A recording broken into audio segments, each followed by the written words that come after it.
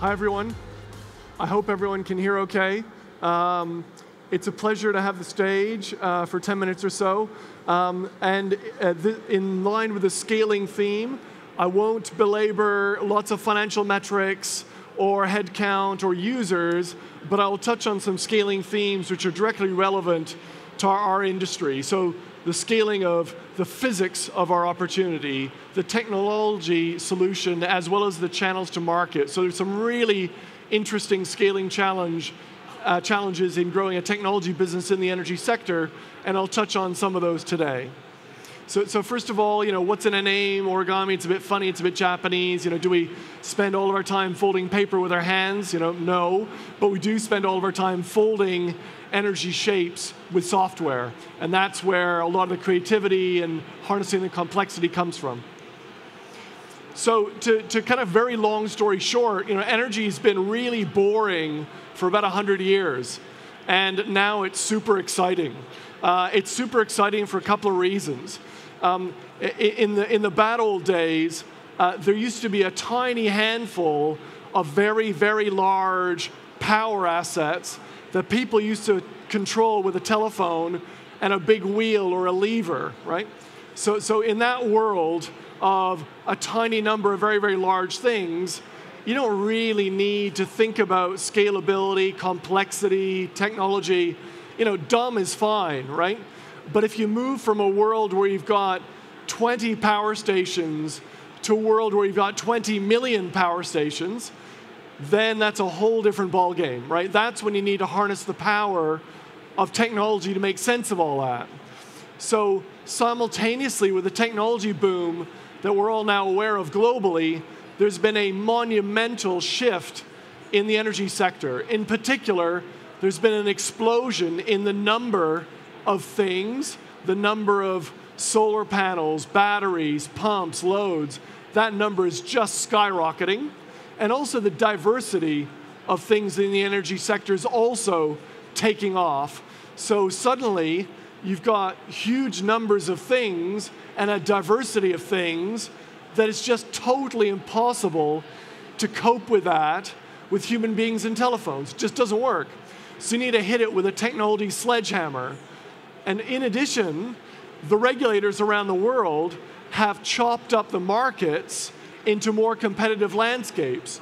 In other words, the grid operators compete with power traders who compete with utilities, who compete with renewables companies.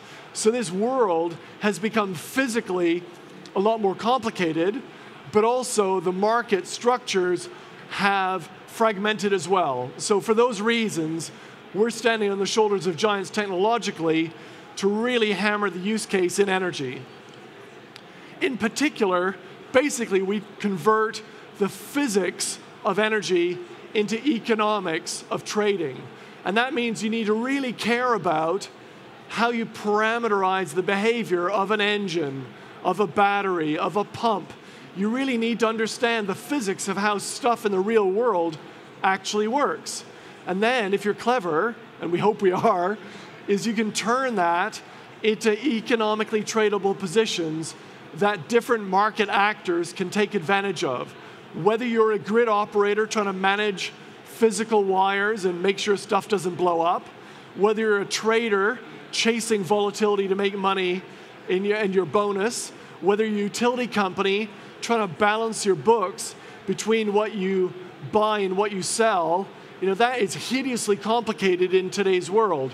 So basically, we create that layer that transforms the physics of energy into the economics that traders can trade. And the scaling challenges I want to highlight are to do with the physics, like I've talked about, managing 20 things, no big deal, managing 20 million things in real time to provide that utility value to many different actors, all of which are competing every second of the day. Good luck.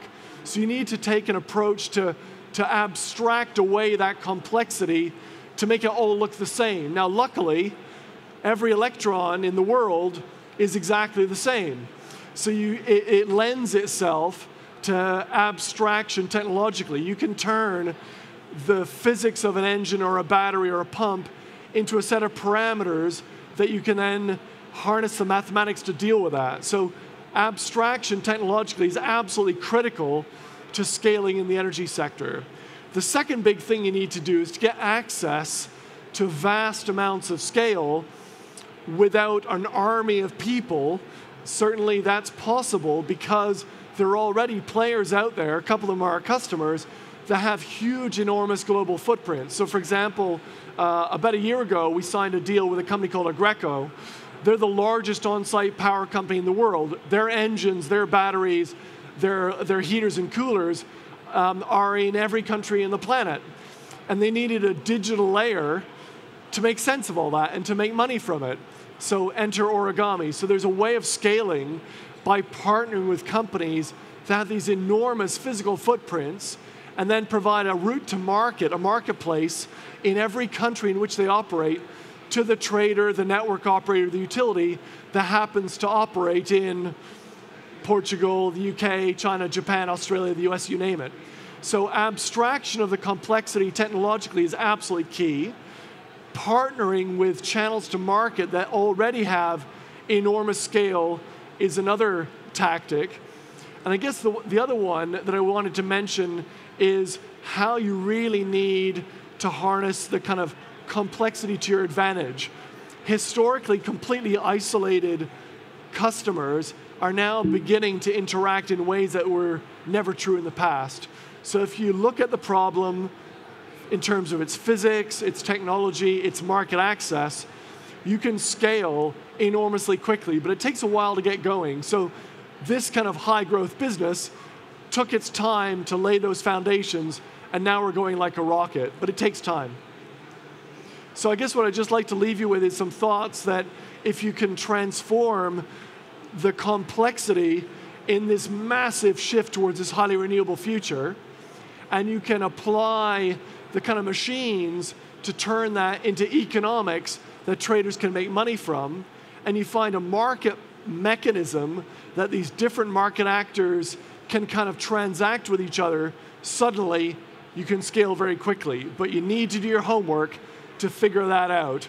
And for us, this was a 3 or 4 year journey to get to the point where now we can credibly sign mega deals, each of which are worth tens of millions of dollars with these blue chip giants.